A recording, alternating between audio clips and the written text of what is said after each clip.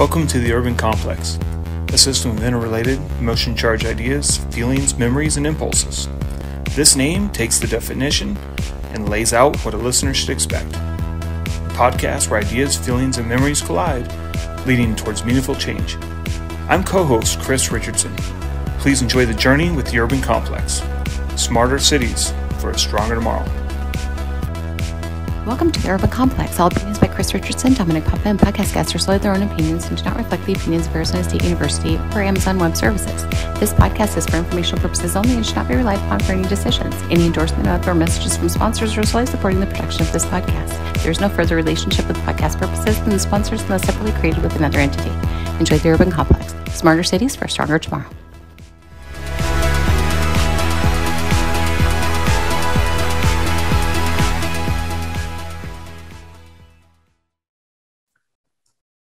All right, Dom, it's that time again. What's going on? Chris? Yeah, I mean, we've talked about sports a lot on the show, and so it doesn't get much bigger than the Super Bowl. And what a game it was, man. Just Rams and Bengals. Oh my goodness. It had me on the edge of my seat the entire game. And so it just doesn't get better than that. I mean, for anyone that's just a sports fan in general, it was a great game to watch. Both teams played their hearts out, and let's hope when it's back here in Arizona, we don't have a blowout. That was a great game. Yep. That was a great game, and it's good to see someone from our division win it. So hopefully that can be the Cardinals next year, maybe. Fingers crossed. What'd you say, Seahawks? So is it speaking of LA and the Super Bowl in LA, isn't our guest from LA? Yeah, she is. We have Klara Moradkhan coming on. Really interesting executive. She's CEO and co-founder of a company called ePave. I'm really excited to hear this story, kind of a way to bring a new way to preserve asphalt and cut down environmental toxins. So it's really exciting. Yeah, it's going to be exciting to hear. I mean, there's one place that needs it. It's Phoenix, Arizona with our heat. So you're covered in pavement. Yeah, really, really excited to see what she has to say. Shall we bring her in? Let's do it. Awesome. Here we go. Support for this episode of The Urban Complex comes from Worldwide Technology. What if we could connect people to new possibilities, turn thinking into a way forward, solve problems before they become a problem, and share the future with everyone? We can. At WWT, we connect businesses to technology to make the impossible possible, to reach better decisions faster, to accelerate progress. Together, let's make a new world happen.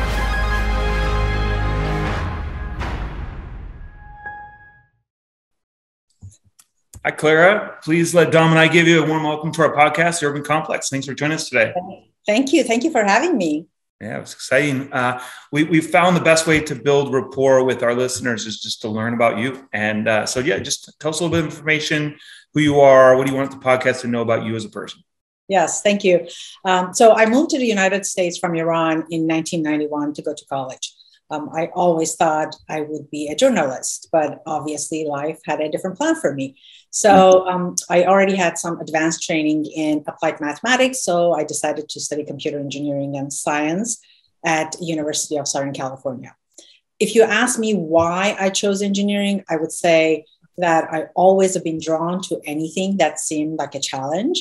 I'm glad life directed me to that, since without the STEM background, I wouldn't be able to do what I do now. So earlier in my career, I worked in technology, in different industries. And as my horizon got bigger, I always knew that I wanted to make a difference in the world. I had a vision to do something larger than myself, and I always wanted to give back. This is something that I had learned from my parents. That's awesome. That's exciting. I love when people have that passion to go out and make positive change. And so we're really excited to hear more about kind of what you're working on. But before we jump into specifics around ePave, let's talk a little bit about smart cities. This is a podcast around smarter cities for a stronger tomorrow. We've had a lot of fun asking our guests what their perspectives are on smart cities, because we know everyone has different views and opinions about smart cities, but we would love to just hear about, what's your view on smart cities and what's working, what's not working, and how are you interacting with them? Sure. So for me, smart city is person-centric. is built around health and well-being of their residents. What falls under that is the food we eat, the air we breathe, and the physical environment in which we live and work. What's working right now is specifically after the pandemic, there is a lot of focus on physical, mental, and emotional well-being. And also what works is improving our environment, creating more livable cities that include affordable housing, workspaces, and also recreational spaces that are close to one another. Now, what's not working is that we're still sitting in traffic on crumbling infrastructure, breathing dirty air, and battling the impacts of rising heat and also destroying our natural resources. So these issues are very important to me and played a big role helping me decide on the type of business opportunity that I would like to pursue. That's awesome. That's a perfect segue into ePave. So what should our audience know about, kind of ePave, and tell us the story of how, you and the founding team saw the opportunity and any key events necessary to really get us started on the conversation. Sure. So my brother, who's also co-founder of ePave, was traveling in Armenia. He ended up in a village that had no main roads to the city since the road was destroyed during a harsh winter. So the villagers didn't have any access to food or hospital or life necessities. Mm-hmm. And he knew that one of the main reasons that for poor roads were A, lack of governmental funding, and B, pavement products that don't last long. So he started kind of doing his own research to find out if there were any other products in the market that would have a longer lifespan and longer lasting that we currently have, which is asphalt, and also could withstand harsh climates. He met the inventor online, believe it or not, and the inventor of ePave, and the rest is history. So when he asked me to launch... It was that easy, huh? That easy. It only took a few months of research, but that was... So when he asked me to launch the venture with him, I said, absolutely not. I was hesitant at first because I was thinking he's probably out of his mind because roads are a huge undertaking. But I mean, imagine you start with that mindset. But then when he kept coming back, he kept asking. But then I started kind of looking into the product and see if this is something viable. And when I saw the benefits, especially when I saw the non-toxic aspect of this product, I knew I was in trouble. So I call it love at first sight. But what was important to me and address some of the things that I cared about, which was non-toxic aspect, is when that was actually what drew me to this product. Mm-hmm. But what we did, we started kind of doing some additional testing to see if this is going to really work in the real world. But we realized that this product was also reflective. And it lowered the heat signature. So basically what we did, we bought the patent, we incorporated the company, and did all the necessary testing to bring it to market. So throughout this whole process, we heavily had support from some of the programs they went through, so which I will talk to you more about them. But pretty much we needed support. We went through USC Synchrotron Accelerator Program. We went through National Science Foundation Innovation Core, which is called iCore program. We went through US Green Building Council Net Zero Accelerator program. We also went through Los Angeles Clean Tech Incubator program, which we're currently a portfolio company. All those key things that we did to get this ball rolling. And every single one of these groups that I mentioned have given us support to continue on this path.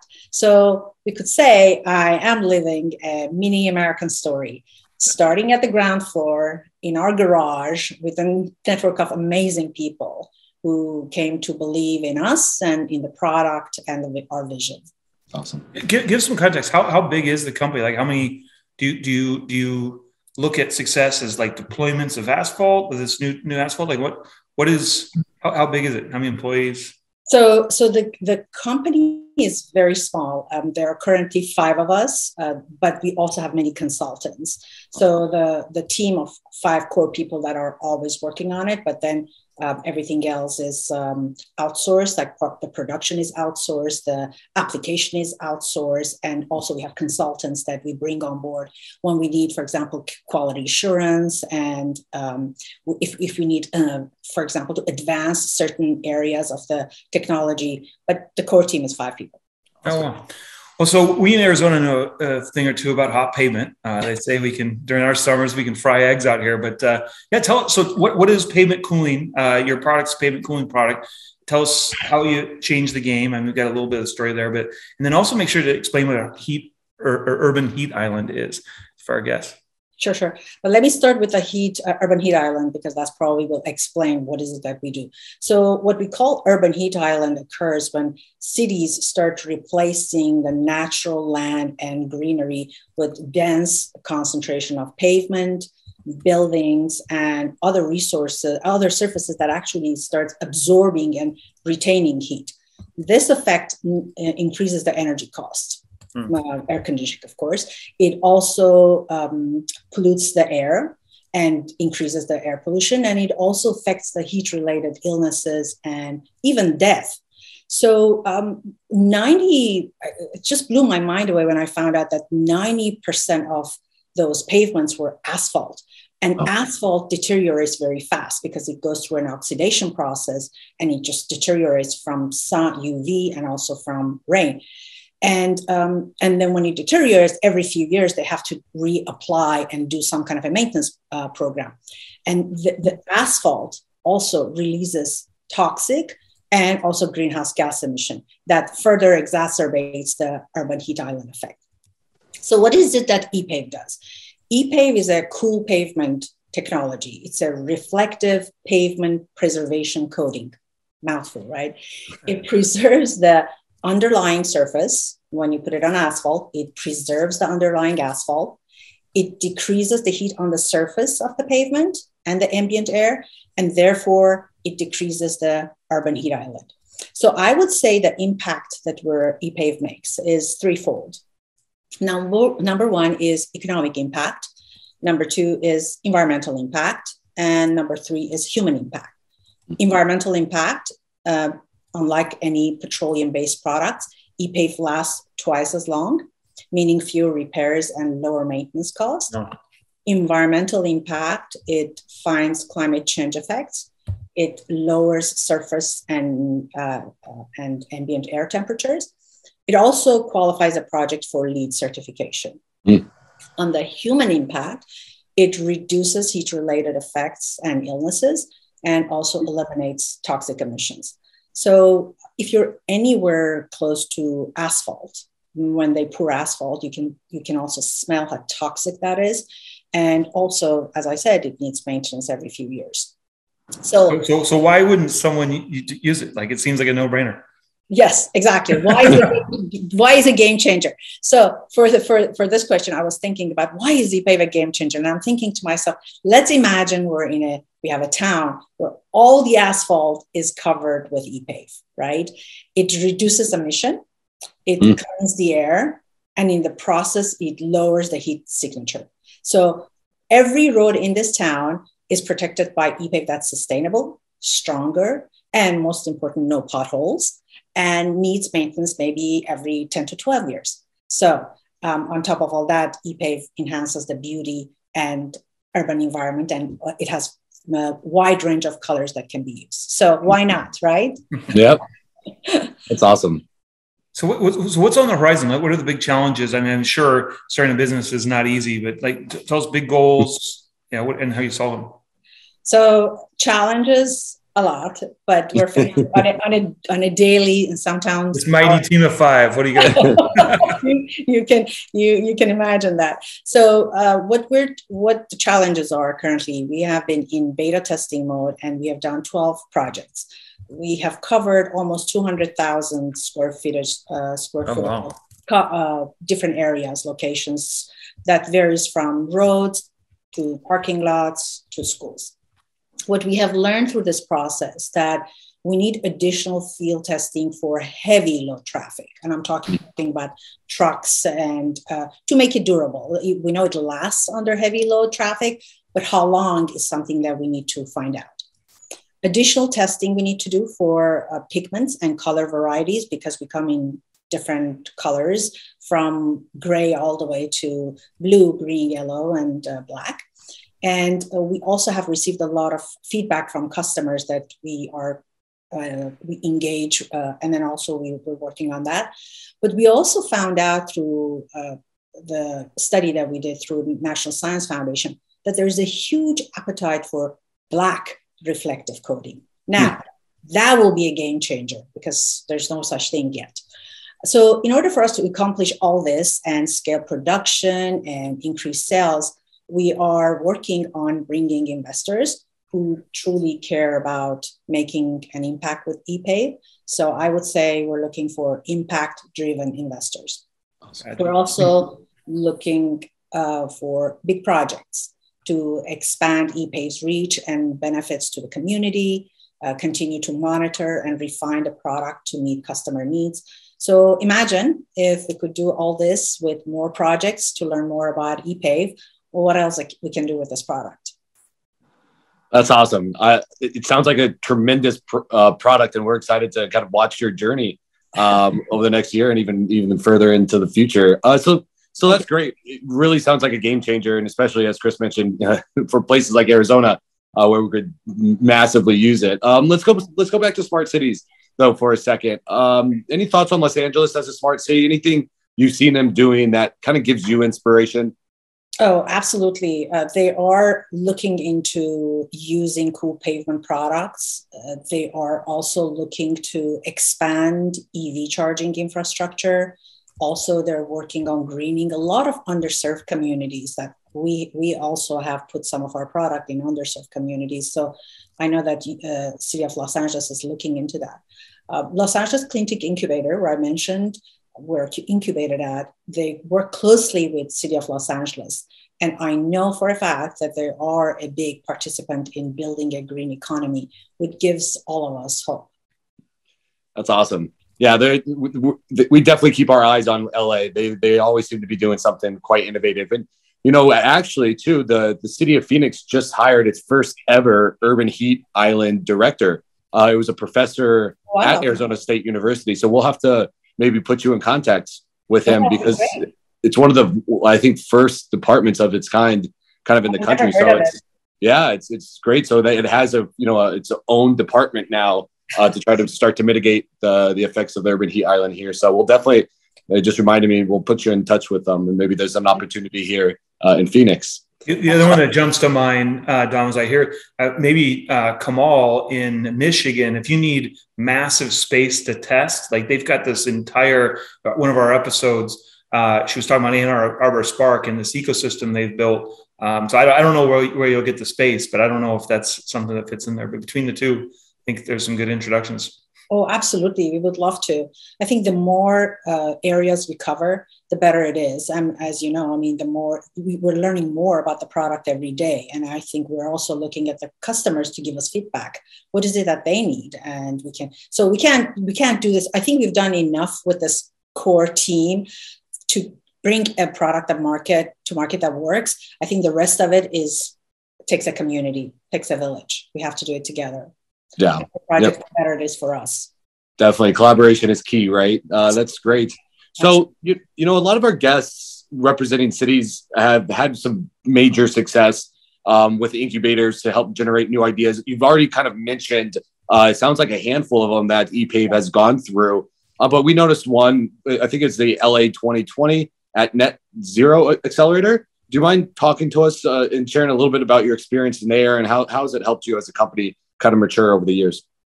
Absolutely. So I believe that every new innovative technology relies on early adopters to get us through the initial phases. And when we joined USGBC Net Zero Accelerator, they made all the necessary introductions to potential significant customers, like, for example, Gower Studios and URW Westfield. And also they provided mentorship and continued guidance after we graduated. I mean, we graduated last year, 2020, but actually 2020, I mean, we're 2022. I'm fine. oh my God, I know. And so they continue. I was on the phone with them last week, and they kept saying, so if you need more introductions or whatever we need. So this type of community, being in a community of like-minded people and green entrepreneurs, has helped support us to get us to the other level. So what I would say, and I could also include again Lacey in that, because they also provide us with mentorship and guidance and genuine caring. So I would say this accelerator and incubator programs mean what they preach, and they're extremely helpful to us. So it's great to hear. We have a lot of entrepreneurs that have been on the show, and it's just interesting how different ways to work with their, so a few ways that even on your LinkedIn, you kind of represent yourself as a green entrepreneur. Tell us a little bit about what you see as a green entrepreneur. And as you said, you were raising some funding, there's ways tech entrepreneurs have been branded. Any differences you see in how the market looks at you differently, or how you consider yourself different? So for me, the term green entrepreneurship is the combination of being an entrepreneur, but with more focus on the environment. So what green entrepreneurs do, they bring to market a green products like ours, like ePave, to market. They enhance demand for them and also build green jobs. They have environmental concerns and challenges to deal with, such as global warming, pollution, climate change, a scarcity of natural resources, other disasters that caused by disruption of the ecosystem. And when you talk about tech entrepreneurs, they're mostly focused on building businesses that is powered by technology and innovation that aims to solve customer problems. So I think that many green entrepreneurs are also tech entrepreneurs, because we're working on the technology aspect of the of a product too. So those are so basically a green, I would call myself a green tech entrepreneur, because I think we're working on both of them. Right. You've got great IP and you've got the patent. Now it's just figuring out how to get the scale, which I think is what probably the tech entrepreneurs do, which, with software. Exactly. I think when you look at that landscape, for them, it kind of seems easier. I don't think it is easier, but when you look at a hardware, basically this is a hardware, this is a product that you take to market. So whoever you talk to, they always say, oh, software is much easier because it's not as capital intensive, because then you look at a product that becomes even harder for them. But the way I look at it is, this is necessity and this is challenging, but it's an exciting challenge to have. So yes. And I think the branding as being green also helps with the customer base. Then automatically customers start thinking about the sustainability aspect of it and how they would like to be part of building a green economy. So that makes a lot of sense. We do have two standard questions we do before we wrap up. You kind of were alluding earlier with your scenario where everything was using your product. So but our question is just, what can we do to help get more of what you're trying to accomplish? And if someone's listening, what would you want them to do? If there was something we can open doors. I know Dom had a great example. We had another guest here. So just, tell us about what we can do to help ePave and your journey. Thank you. What you just said about Kamal, community building. So being on shows like this, if people want to reach out to us and work with us, we would love that. So what we're looking for right now are customers, early adopters, need pavement maintenance, and they're willing to use a new technology that saves them money on the long run and also improves the health and the environment. We're also looking for investors, as I mentioned. We're seeking opportunities to really, investors who are looking for opportunities to make a difference. And they are interested in building smart cities. So you saw me refer to impact investors earlier. So impact investors are important because they could help us with this working model that we have built, and then help us kind of go to broader applications and maybe seamless production and scalable business. So I would say customers and investors are what we're looking for right now. And who's typically the customer? So the customer can be anyone. You have a parking lot, you're a customer. Eventually we'll get to driveways, but for now we're just kind of trying to focus on parking lots and schools. You have schoolyards, you have municipalities. We're working with also municipalities. Next week, we have a project with City of Glendale. We're doing a parking lot for them before we transfer into roads, but for County of LA, for example, we did few roads. So anywhere you look, 45% of urban areas are roads and covered areas. Imagine the market for that. Well, one of our ex-guests, Ron Gonin with Closed Loop Partners, might be one. He invests in circular economy, so might be one to check out. We can make an introduction there.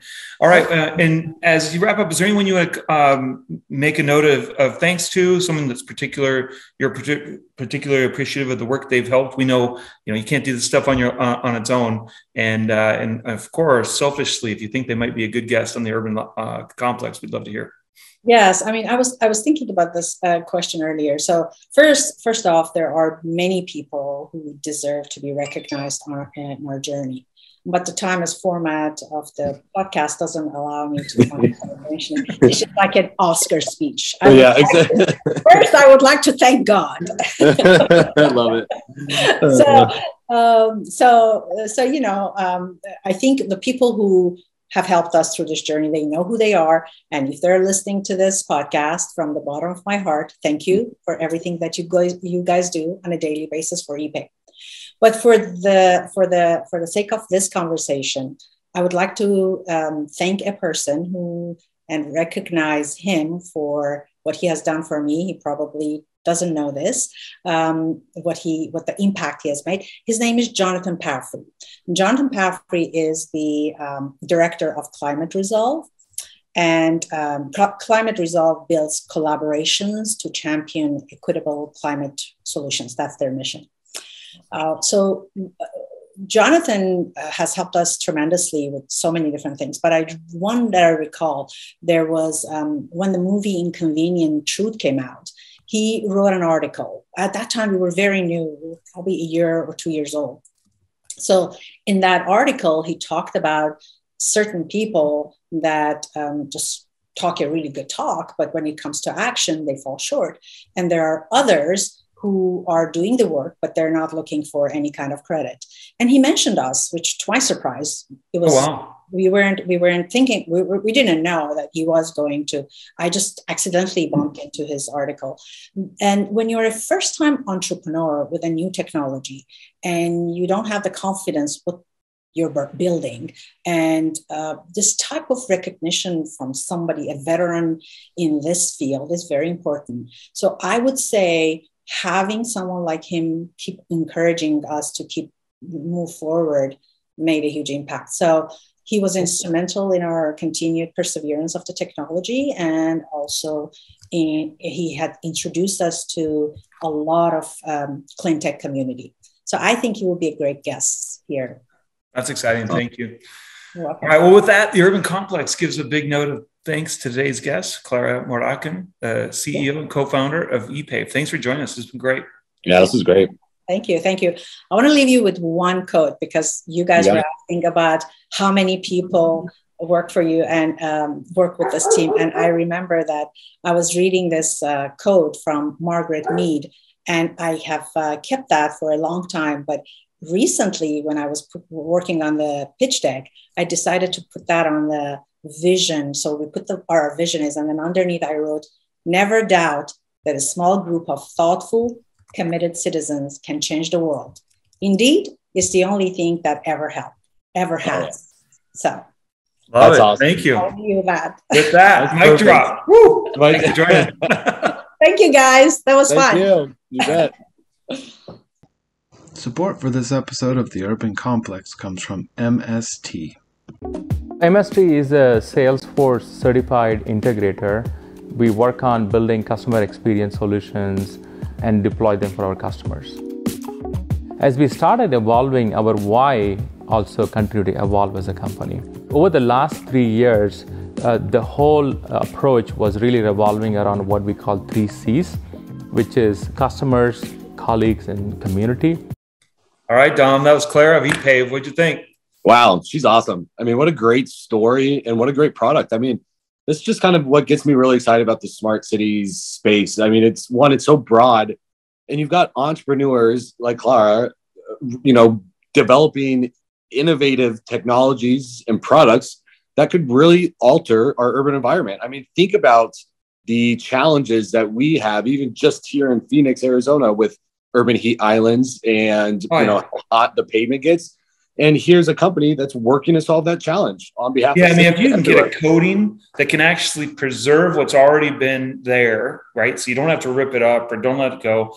And if they can figure out, I mean, it's kind of tough to not be reflective as the color black. That's just the nature of its property. But if you can figure out how to be reflective there and preserve, and, it's a game changer. And it's just cool to see how they're approaching this. I was going to give her a little hard time. She was talking about smart cities mean fresh air and knowing they live in LA, but she even called spade a spade. So and they get to work on it. So Nolan, I mean, she's great. I have really high hopes for ePave and the company and what they could potentially do. I mean, it's one of the biggest expenses is, asphalt and pavement and, street repairs for cities. And so if they can help start to really transform that piece of the pie for cities, who knows what else could happen. And what was really cool is like hearing her rattle off those agencies she's worked with. I mean, how many times have we heard a group talk about how instrumental one of those groups are to get them started? But she worked like 10 of them, like 3 different accelerators. They all got her product market fit. Some of those civic groups that open up doors to municipalities and the parking groups that own the parking. She even had NSF that helped to fund the research. So they're just very scrappy. And, they said 12 projects, beta testing, 200,000 square foot. We both have been entrepreneurs. We know how hard it is to get the things moving and how it's tough to get it out of there. But, they definitely know what they're doing. They know kind of the fix. They can put it in the economic, the environmental, and the human impact. And this seems like it's in a great spot to do some serious change. Yeah, she definitely has passion for her product and what they're doing. And so I'm sure they're going to be successful. And I look forward to helping connect and potentially helping them find some products or projects maybe here in Arizona. Who knows? Yeah. She did mention that when, we turned off the recording that they're doing some stuff in Africa and Germany. So it's good to see them getting. And even in their backyard in Glendale, California. So yeah, they're just clearly all over. So this is great. So what about cracks in the pavement today? What do you have for us? Yeah, it's interesting. We're talking about this, in the face of what we just heard from Klara, but this one's called Louisville Eyes Forming Public Electric Utility to Meet Climate Goals. Now, I don't know how often this happens, but I haven't heard of a new utility forming. So it's pretty exciting. So it's a goal of 100% clean energy. They want to figure out how to bring this municipality to bring electricity to buildings in a bid to meet its climate goals. Just seems like they're really taking their own matters in their own hands. Sounds exciting. Yeah, I mean, it's really exciting. It kind of falls right in line with, Amy from Envision Charlotte and everything they were doing. You're exactly right. Cities are saying, well, if the utility is not going to do it, we're going to have to do it for ourselves. So it'll be really interesting. And, there are challenges when anytime you kind of municipalize a service like this with costs and scale, but I think it will be a great test example for maybe other cities around the country that might have some similar ideas. And you know what? As I read lower in, it says, wow, according to an energy dashboard for the metro area of Louisville, their local provider gets 60% of its power from coal, 37% from natural gas, 3% from hydroelectric, and only less than 1/10 from solar. So clearly a different market than us in Arizona. But you can tell this is probably a way to wake up their provider. Maybe it gets them competitive and changes the game for their city. Yeah, it's going to be a really exciting experiment to watch. It's going to be a good one. Right on. All right. Well, thanks all for joining. We know we've cut down just to about 2 a month, but a lot going on for us. But it's been great, and we'll see you next time. Bye. Yep, all. You got it. See everyone. Thanks for listening to The Urban Complex. Smarter cities for a stronger tomorrow. Please find us on where you listen: Apple Podcasts, Spotify, or YouTube. We do love your feedback. Let us know if you have ideas for guests or questions to air on Cracks in the Pavement via social media. The Urban Complex is found on LinkedIn, Facebook, and Twitter. Or just shoot me an email, chris@theurbancomplex.com. Till next time.